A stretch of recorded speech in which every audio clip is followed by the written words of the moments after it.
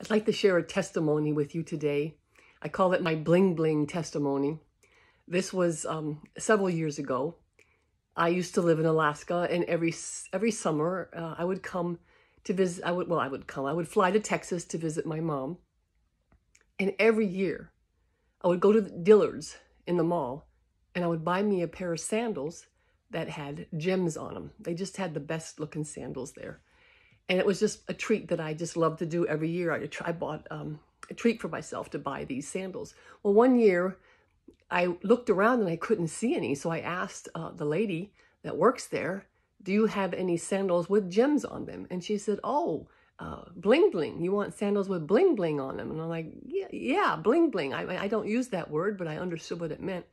And she found a pair. And so this fast forward a while later, I was talking to the Lord one day and I said, Lord, tell me something about yourself. And you know what he said? What I heard in my mind? I love bling bling. And the moment he said that, I knew what he meant because of what happened with my sandals.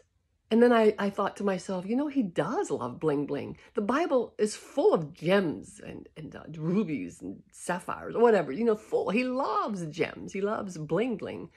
So I thought I would just share that with you. And I just encourage you, talk to God. Talk to him because he lives inside of you and he wants a relationship with you. You know, he knows all about you, even though he loves for you to tell him more. Even though he knows before you even say. He knows things about you you don't even know. But what do you know about him? Only what his word says about him. But do you want to get to know him at a more intimate level, a more personal level? Then ask him questions. Ask him questions. He will answer.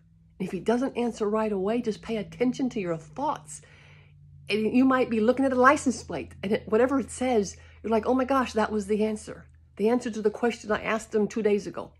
Pay attention to the thoughts. Pay attention to what you're looking at. Because God speaks to you in many different ways. It's not just thoughts in your mind. So be encouraged. Get to know your Savior because he loves you. He died for you. He wants to spend eternity with you forever. Why not get to know him down here on earth before you get to heaven?